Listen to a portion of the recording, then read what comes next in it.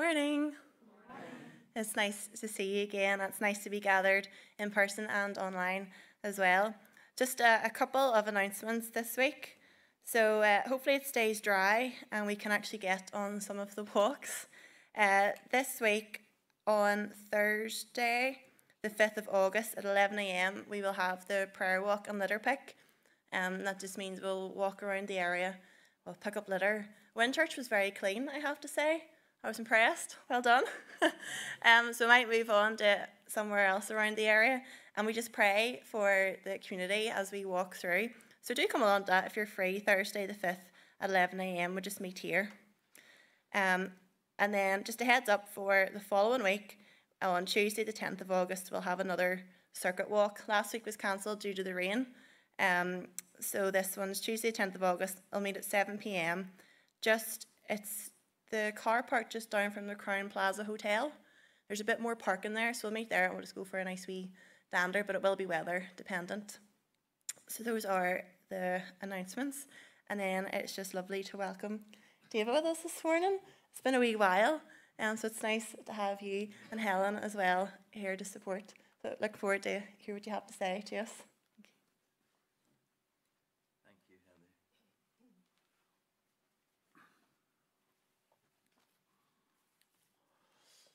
Welcome to you this morning and to all who are joining us from wherever you are.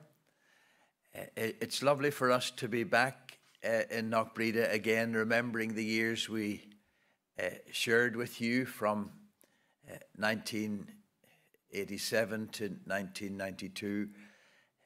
We have many memories, not only of all that happened here, but of all the people that we knew, some who have gone on to that greater life beyond. But we remember you all with great affection, and it's good to share with you today in worship. The theme of our worship this morning is celebrating life's journey with Jesus. Christians can be described as the pilgrim people of God. And in the Bible, this idea of the spiritual life as a journey is a very important theme. It was all about continual change and movement. We're always moving in company with God, one more step along the road. So we're thinking of that theme of journeying, of being a pilgrim people, of not just staying in the one place, but of moving on in our thinking and in the way we live. And our invitation to worship: come to the God of welcome, who invites you to a place of safety and healing.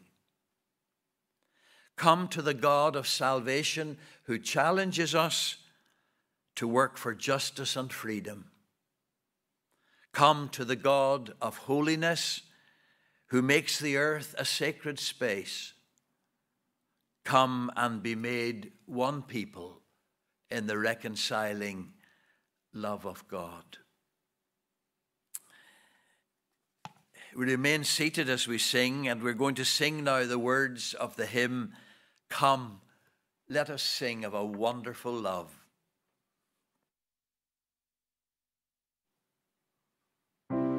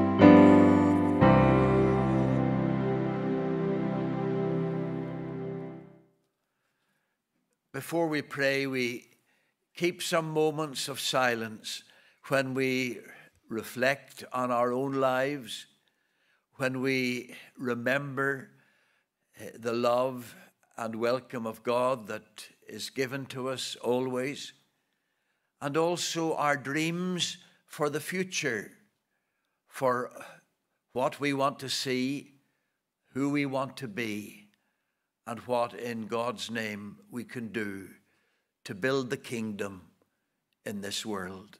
So let's be quiet for a moment and then we'll pray.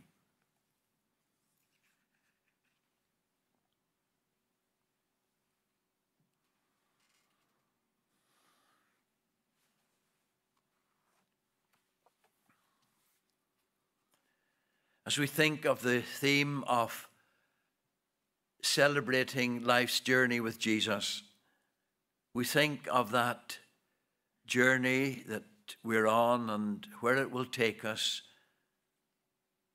and how it will change our lives. Explorer God, you have put within us a spirit of adventure to move beyond the immediate and to see in the ordinary things your extraordinary presence of love. Propelled by your Spirit, may each day become an adventure of people, tasks, places, and responsibilities. And when we feel grey and lifeless, may you remind us that each day holds its own gifts, new truths, restored vision, inner healing, and the possibility to forgive even our enemies.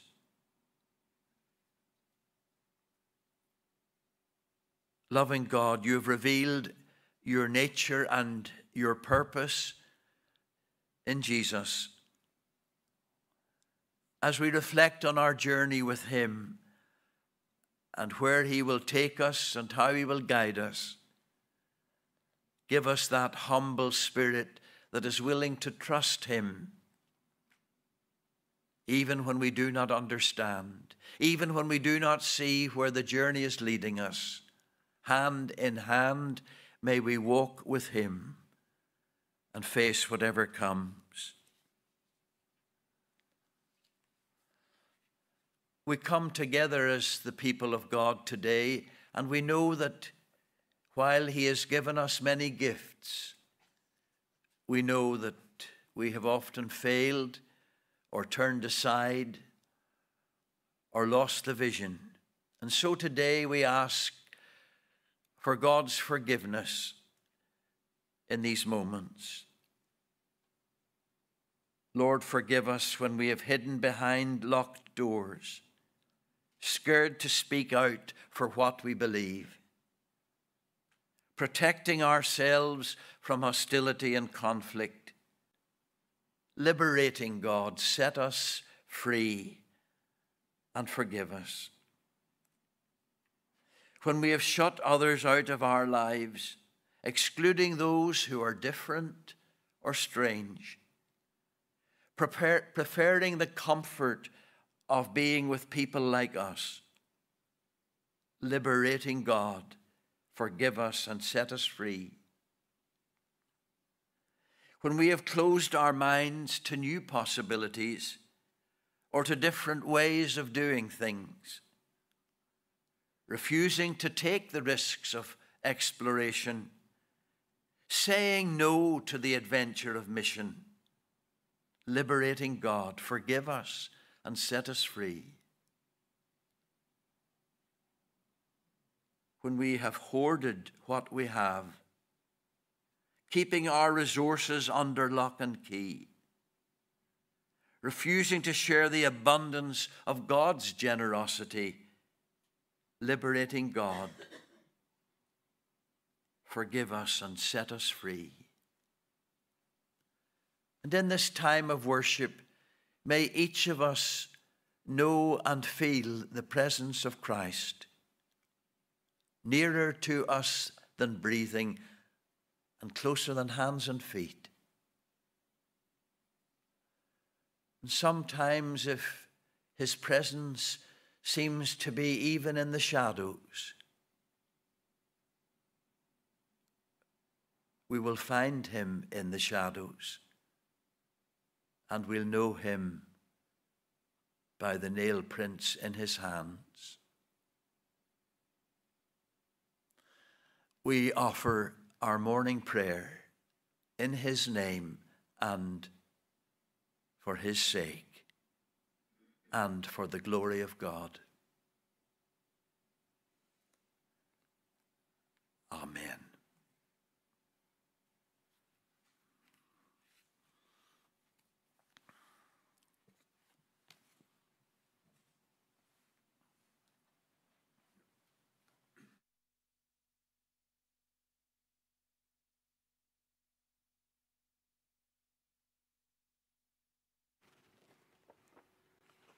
Good morning again.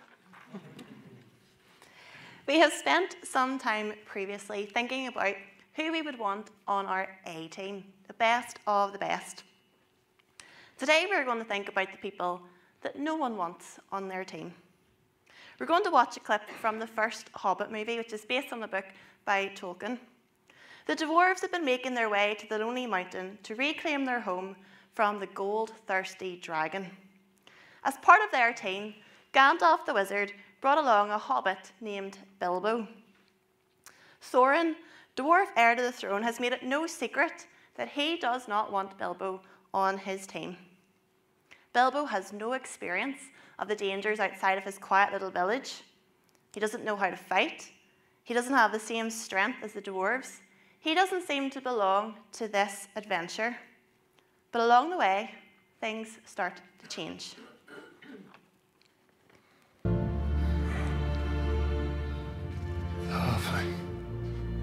It's all right. Bilbo is here. It's quite safe.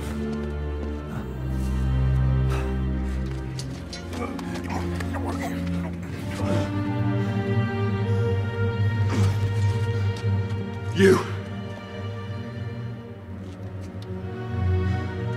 What were you doing? You nearly got yourself killed. Did I not say that you would be a burden? That you would not survive in the wild? That you had no place amongst us?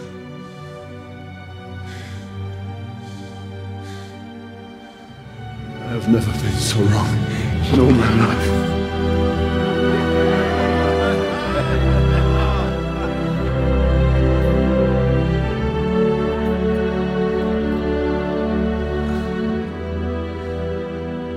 I'm sorry I doubted you. No, I would have doubted me too.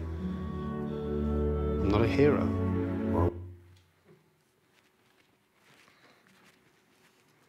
I love that music. In that clip, we see Thorin come to the realization that he was wrong about Bilbo. Time after time, Bilbo saves the lives of the dwarves. He is compassionate, brave, clever. He begins to realize his potential. And quite frankly, the dwarves would never have got as far as they did without the help of Bilbo. All of this comes down to the fact that Gandalf gave Bilbo the opportunity to be part of the team. In today's Bible story, we will hear about when Jesus called his first disciples, Simon, Andrew, James, and John, smelly, poor fishermen, with a tendency to lose their temper. Jesus then goes on to invite a tax collector, a thief, a protester, and others to be part of his team. The kind of people you wouldn't want on your team. Yet here was Jesus, the Saviour of the world, asking people to join and be his disciples. Look at how this opportunity changed the lives of those men and women. If Jesus had rejected those people like most of society, then they may never have realized their potential, their worth. Who have you rejected from your team? Why? Are you preventing them from realizing their potential and their worth? Well, follow the example of Jesus and give them the opportunity. And the reality is that people have also asked this question about you. do they want you on their team? When we feel tempted to judge people based on who they are or what they have done, it is important to remember that we are all sinners. And some people won't want us on their team because of the things that we have done. Yet, just like those first disciples and the ones that followed, Jesus calls each of us. Jesus wants all of us on his team. He wants you on his team. In spite of all the things that people might use against us to reject us from their team. What a truth to celebrate. So let's be like Bilbo, and let's be like those first disciples. Let's say yes to being part of a team. And let's be like Jesus by giving everyone the opportunity to be a part of a team. The team of Jesus. Let's pray. Dear God, thank you that the invitation to be a part of your team is for everyone, even those we maybe wouldn't have chosen to be a part of our team.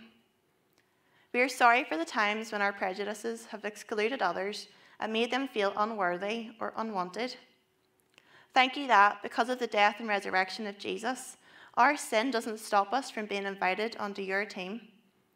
Help us to answer yes to your invitation and be ready for the opportunities and changes that will bring. And let's celebrate that journey with Jesus. In Jesus' name, amen.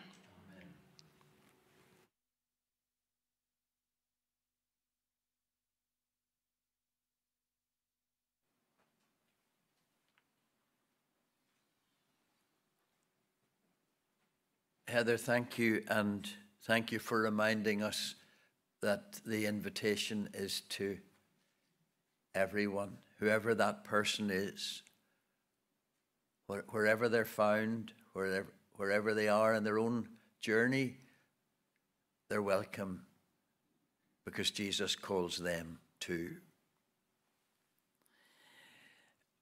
One of the most important times in our worship, well, each moment is important, but one of the most important is the time when we listen for the word of God, that we will hear through the readings what God is sharing with us.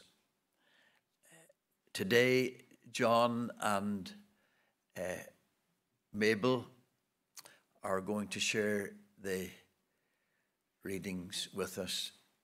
I remember when we were in Knockbreda, John, Mabel, and you came to join us here. That was a very important time. I hope for you, but I know it has been for... Blessed is the man who does not walk in the counsel of the wicked, or stand in the way of sinners, or sit in the seat of mockers. But his delight is in the law of the Lord, and on his law he meditates day and night. He is like a tree planted by streams of water, which yield its fruit in season, and whose leaf does not wither. Whatever he does prospers. Not so the wicked. They are like chaff that the wind blows away. Therefore the wicked will not stand in the judgment, nor sinners in the assembly of the righteous. For the Lord watches over the way of the righteous, but the way of the wicked will perish. May God bless this reading. The New Testament reading is from Mark chapter 1, verses 16 to 20. As Jesus walked beside the Sea of Galilee, he saw Simon and his brother Andrew casting a net into the lake, for they were fishermen.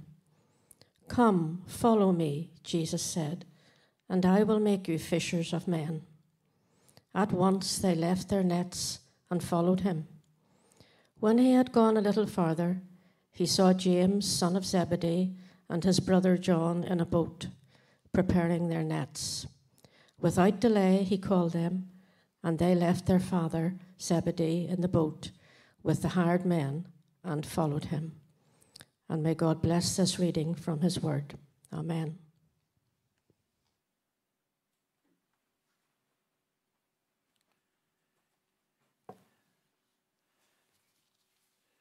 Thank you, Mabel and John. One of the people who has influenced me a lot through her writings is a creative writer from New Zealand called Joy Cowley. And I'm going to share with you one of her reflections as it relates to our theme today of celebrating life's journey with Jesus. It's called Follow Me. At first, the call is gentle, no more than a whisper, a small ripple in the flow of a busy day. And it's only at the third or fourth time that I stop to listen and laugh. Who? Me? This is silly. I must be imagining things. And anyway, I'm the independent kind, not made to follow a leader. The call gets louder and more insistent. Leave your boat. Forget your nets. You're hungering for more than fish. Follow me. Discover the breadth of my life in yours, and your soul will be filled with the goodness of God. The call is real enough, but I still don't follow. To tell the truth, I feel rather uncomfortable. Why should the Holy One seek me out? I know boats and nets and how to sell fish, and that's all there is to my experience. Shouldn't he call a better qualified person? Someone who's been trained for discipleship? But he keeps on saying it. Follow me. And when I lift my eyes from my boats, my nets, and a preoccupation with my separate existence, I see a world made large by his love. For the call is made not to me alone, but to every living soul on the planet. We all have the light of his life in us.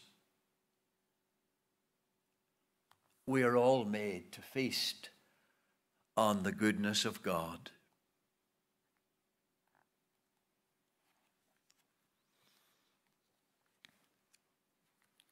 Let's take a moment to be quiet as we pray.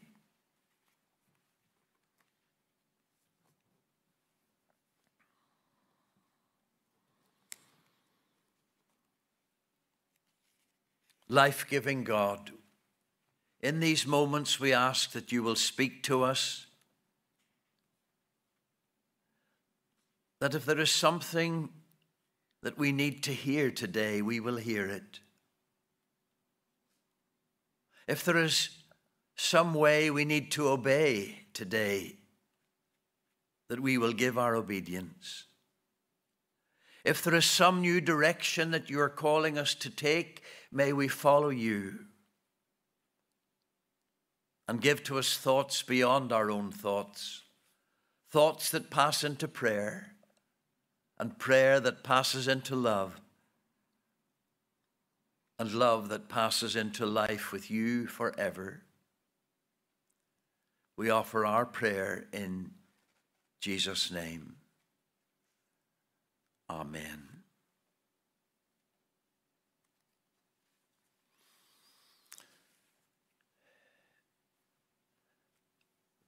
One of the great people of history, Dietrich Bonhoeffer, was a German Lutheran pastor. He stood firmly against all the devilish ways of Hitler and the Nazi regime. And of course, he suffered for it.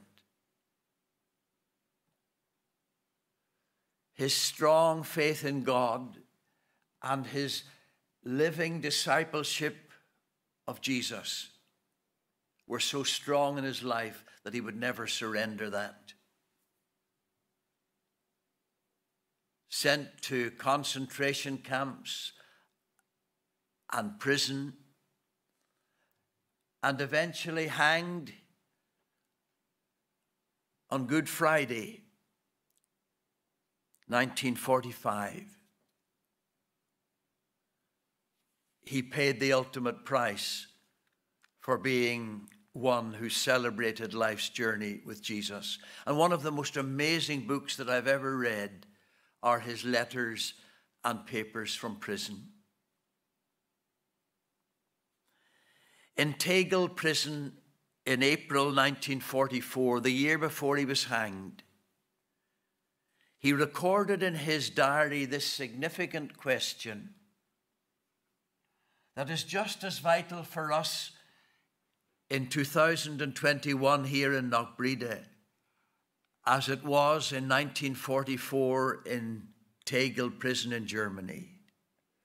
And the question that he wrote in his diary that day was this: who is Jesus Christ for us today? We're not just interested in history. We're not just interested in the Bible. We're not just interested in all the centuries of faith that have gone before. But that lively question for today: who is Jesus for us today?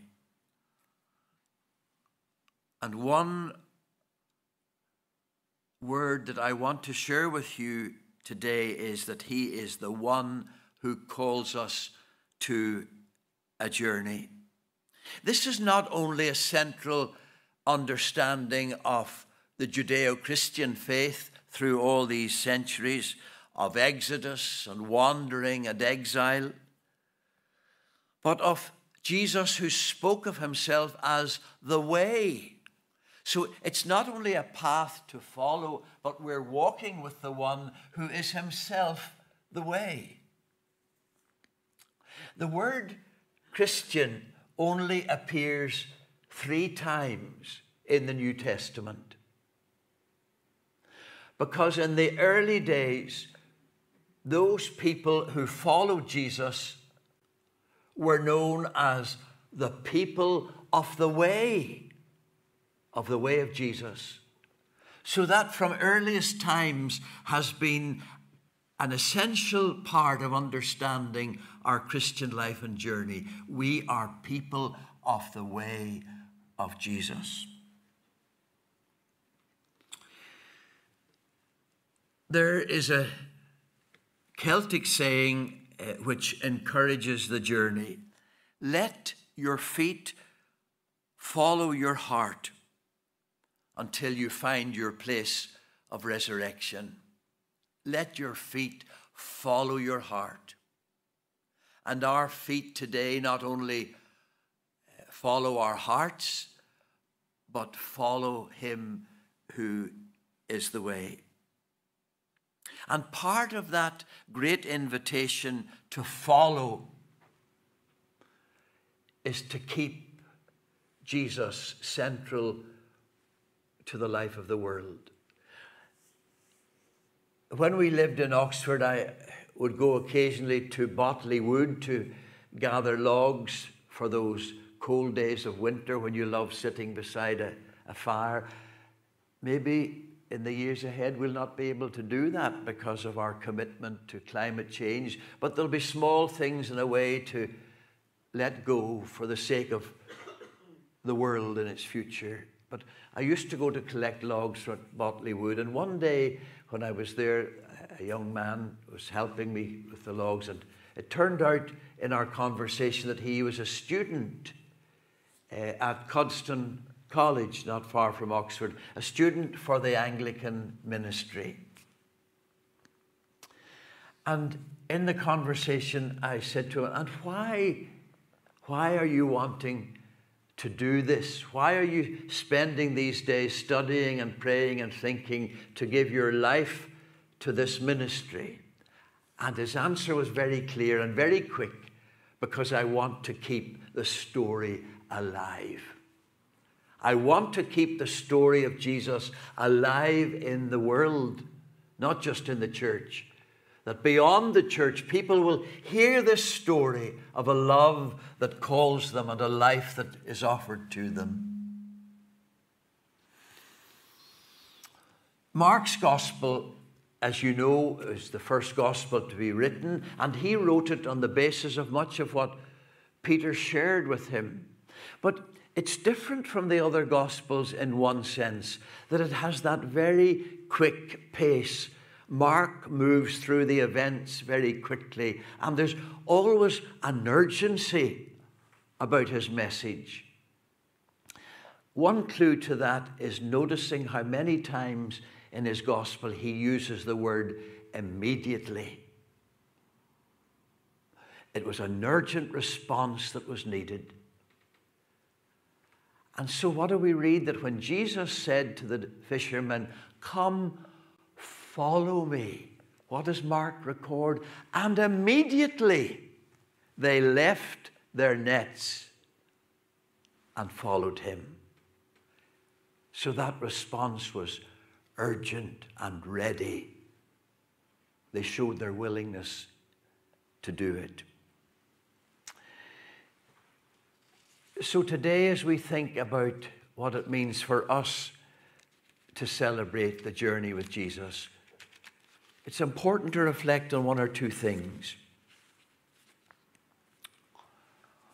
One is this, that you don't fulfill the meaning of this journey simply by sitting around. Yes, times of withdrawal are important, of time and quiet and reflection and prayer and reading the scriptures and sharing the worship. But you'll only discover the full meaning of living the Christian life when you actually start to move. Isn't it interesting that Jesus didn't say to those fishermen, "Believe in me"? They mightn't have understood all his teaching or all that he was sharing with them, because he essentially said to them, "Follow me, and then you'll learn. Because you'll see it in action. The words that I share with you become alive in the living of it." Another person who's influenced me in many of his writings is an American known as Richard Rohr. He's the leader of a retreat center in Albuquerque in New Mexico. And there's a sign over the entrance to the retreat center: "Pilgrim, there are no roads. Roads are made by walking." And that's a profound, if simple, heading over the entrance. You will not know the meaning of the journey by looking at the map. You'll know the meaning of the journey when you actually follow. So remember then that Christian life is about movement. What you've learned in your times of prayer or reflection or worship have to become living and loving actions. I've often thought of worship, and we've seen it in action at the Olympics, those wonderful divers and swimmers who've already got their gold. I often like to think of worship as us being on the diving board, and then that worship is going to be lived out as we take the leap and spring into it. And so that's a reminder today that action must follow our praying, our loving. There was an Anglican priest known as Alan Ecclestone, and I remember a very wonderful thing I think that he said about prayer. The most important thing about prayer is what happens next. Wouldn't it be easy just to pray and then do nothing? But what we do when we pray is we're placing ourselves into the place where God can then help us to answer that prayer. It's not just enough to say, Lord, make me a friend to others. We've got to go and be that friend. There's little point in us praying, Lord, feed the hungry, unless we're going to offer them food. No point in praying for the refugee or asylum seeker without us offering them shelter and welcome and support and love. So the journey that we celebrate with Jesus is not just about following him with our lips or our intentions, but following him with our lives in the actions and activity of every day. You will learn as you follow him because you're walking in his steps. And then we need also to remember that he's often asking us to change our direction. Actually, the word repentance means to turn right around and go in a new direction. I'm going to leave all these other things behind. I'm going to walk in a new way. So that's the challenge of celebrating the journey. It will sometimes mean that we'll have to leave a path of our own choosing and follow Jesus. That's not always easy, but it's a radical demand that he's making of us. Follow me. And he's asking us to do that whether we're in a place of fulfillment or frustration, in a place of doubt rather than faith, in a place of weakness, even if we'd love to be in a place of strength. He's saying to us, follow me. And sometimes this life-giving choice means moving from one place in our thinking or commitment to a deeper place. You know, you'll never discover the wonder of the fullness of the ocean if you only keep paddling at the edges. He's asking us to go deeper, to be more fully committed, to be ready at times to deny ourselves. And where does it really happen for us? But deep inside our lives. In a little book written by a woman called Marva Dawn, it was called The Hilarity of Community. There's a little boy, and he's trying to open the bud of a flower. And under his persistent effort to open this bud, the blossom falls apart. In his exasperation, he looks up at his mother and says, "Why does the bud fall apart when I try to open it?"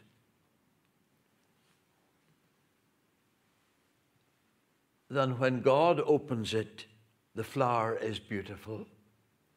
His mother was rather surprised and silenced at this deep question of this young boy. And then the little boy said, "Oh, I know. When God opens the flower, God opens it from the inside." And that's actually where our new hopes and our new vision and our new commitment and our new following will be deepest whenever God opens our lives to new possibilities from deep within us, from the place where we think, from the heart from which we love. He will then open us.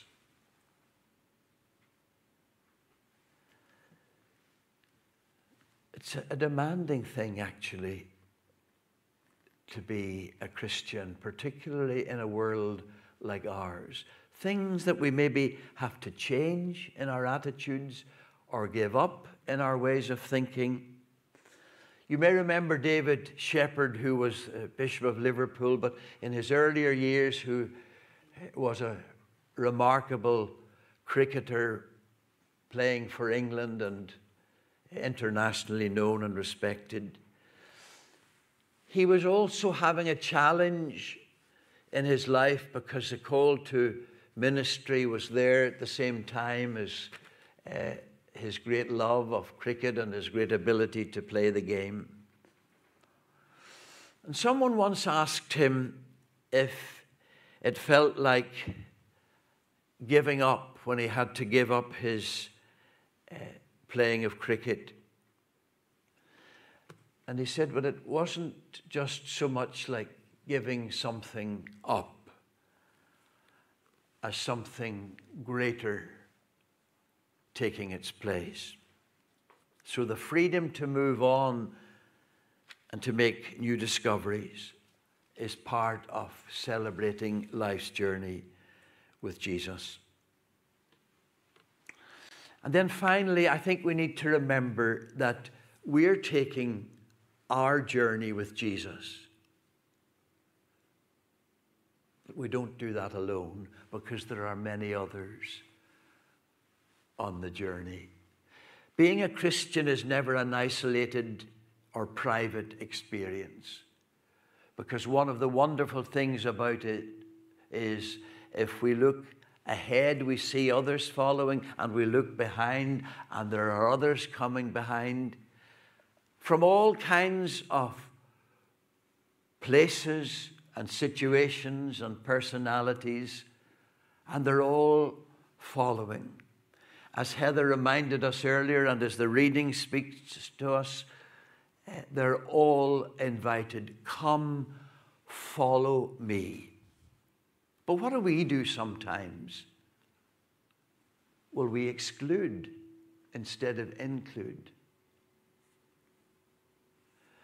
You know, we often judge people at an exterior level, and God sees deeper. You can take many examples. This scourge of racism, which we saw so sharply, particularly after the World Cup game which England lost. Can you imagine what it must have been like for a young black footballer to miss the goal, but not only that, to be subjected to the vile comments of so many people? Can you think of those who are rejected because they've missed their way or fallen on hard times or made great mistakes and messed up their lives? And many pious people self-righteously exclude them. Think of today, that great number of people who feel the church doesn't care about them because they're not our sort, or they've no standing in society, or they've nothing to commend them. Do you remember years ago people were wearing the little bracelets? WWJD. What would Jesus do?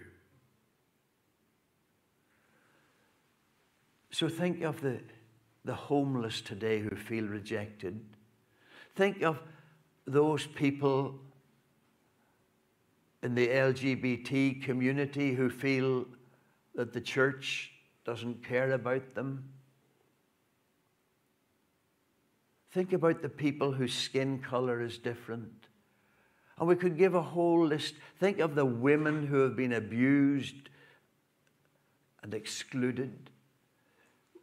There's a long list today of people who, if we reject them, are never rejected by God and who are lovingly welcomed by Jesus. So the journey that we celebrate is essentially about inclusive and welcoming and loving relationships. And God welcomes them all. I'll close with this story about Gandhi. Gandhi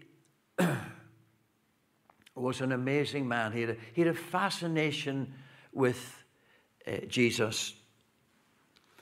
And even though he never became a Christian because he was a Hindu, Jesus meant so much to him. He was, in his earlier days, a human rights lawyer in Durban in South Africa, in the days of that vile apartheid, when black people were put down and excluded and discriminated against. And one day in the city of Durban, when he was walking down the street with another friend whose skin color was the same as his. And of course, then it was regarded that if you were, as a person who wasn't white, walking on the pavement and white people were coming towards you, you had to step down into the gutter to let them pass. And it was further down the street that Gandhi turned to his friend and he said, "It has always amazed me how some people find honor out of the humiliation of others." And the gospel says there is no honor if others are excluded or humiliated or denied a welcome. The 2nd century Christian Irenaeus said, "The glory of God is a human being fully alive." As we celebrate life's journey with Jesus, with open hands, we want to reach out to others and say, "With me, will you follow Jesus on this path?" You'll not only find a new direction, you'll find a new life, you'll find a new purpose, you'll find a new meaning, and you will find that you are greatly loved as you offer your love to him. So on this day, as we will shortly gather in communion, open your heart, open your life, open your mind as you follow Jesus, and with both hands open, say to others, "Come with me as we walk the journey in the steps of Jesus."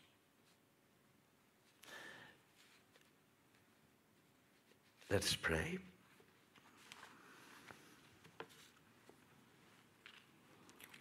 We're going to think about others in our prayers.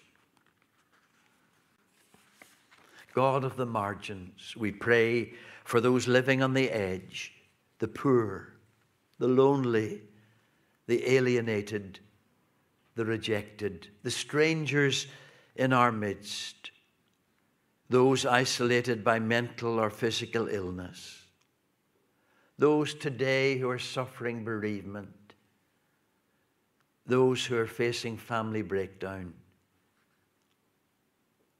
those who have crossed frontiers or missed out on education, those who slip through the net of social caring, whose voices are unheard, who are not quite respectable, though worthy of respect. We pray for those living in dangerous places. We think today of the people of Afghanistan who will now feel left alone against all the ravages of the Taliban and those who would seek to overthrow and destroy and kill. We pray today for all, through these COVID days, all who are suffering, all who are anxious about their loved ones, all those who are struggling with their health. We pray for all the services of hospitals and doctors and nurses and all who in our wonderful National Health Service are under so much pressure. Strengthen them and support them in all that they're doing. We pray for ourselves that we may learn from our sisters and brothers about resilience and hope against all the odds, about celebration and sharing, that we may never make assumptions or make the church exclusive, but that we will live in the fullness of the love of God shown in Jesus, who is inviting each and all, come, follow me, and I will make you new people as well as fishers who will seek to bring others. We thank you today, Lord, that your love includes all. We pray for the people of this congregation, each one, those able to be with us and those who, for any reason, who are not able to be here. May they know your love and comfort and peace this day. And we pray for this circuit with all the new visions, with this great sense of mission, for all that Knockbreda are seeking to do here, the garden and the welcome and the conversations and the open invitation to share.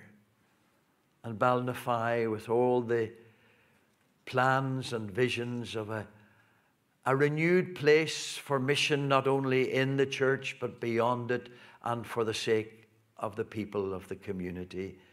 It will be an amazing witness to the love of God and the welcome of Jesus. And we commit ourselves today to him to walk in his steps. And we join together in the words that he has given us. Our Father, who art in heaven, hallowed be thy name. Thy kingdom come, thy will be done on earth as it is in heaven. Give us this day our daily bread, and forgive us our trespasses, as we forgive those who trespass against us. And lead us not into temptation, but deliver us from evil. For thine is the kingdom, the power, and the glory, forever and ever. Amen. And we sing the hymn which leads into our communion, How Deep the Father's Love for Us.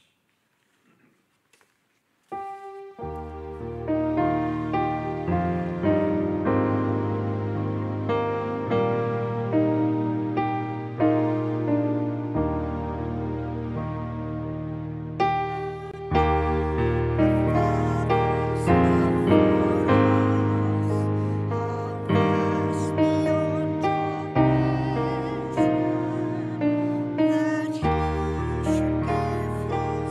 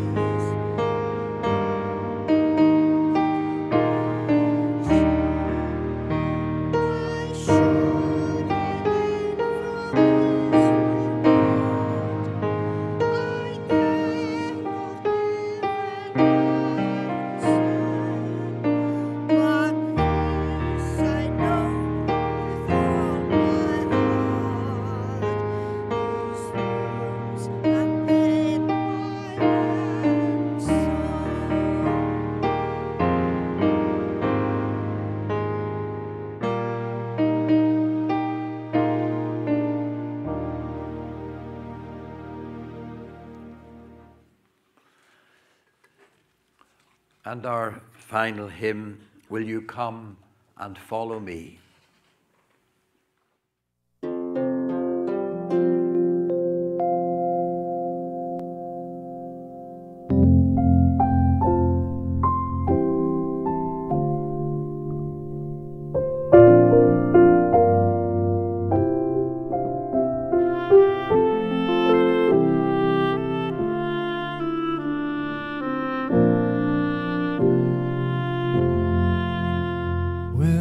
Come and follow me, if I but call your name. Will you go where you don't know and never be the same?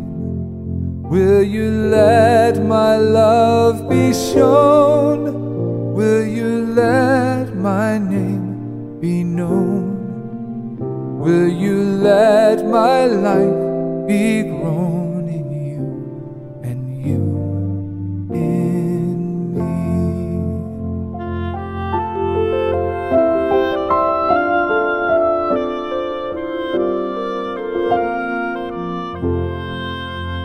Will you leave yourself behind if I but call your name?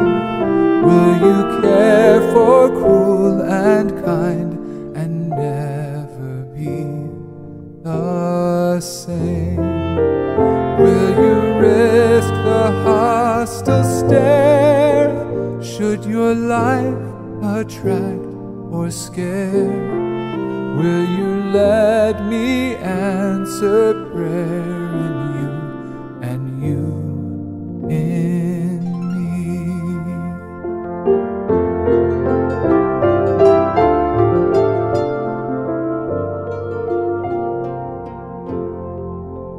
Will you let the blinded see if I but call your name? Will you set the prisoners free and never be the same? Will you kiss the leper clean and do such as this unseen and admit to what I mean in you and you in me?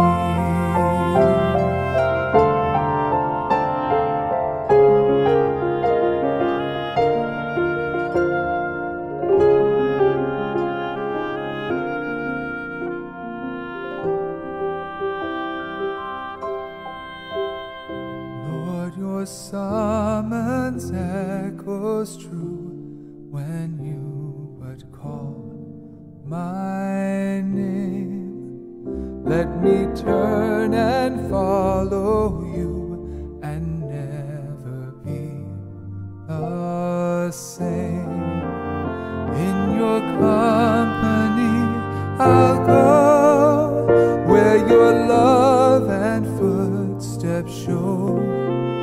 Thus I'll move and live and grow in you and you in me.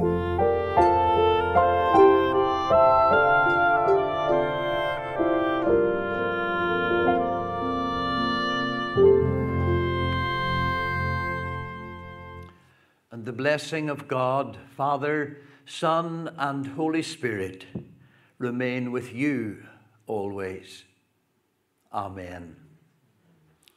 Go in peace, in the power of the Spirit, to live and work to God's praise and glory. Thanks be to God.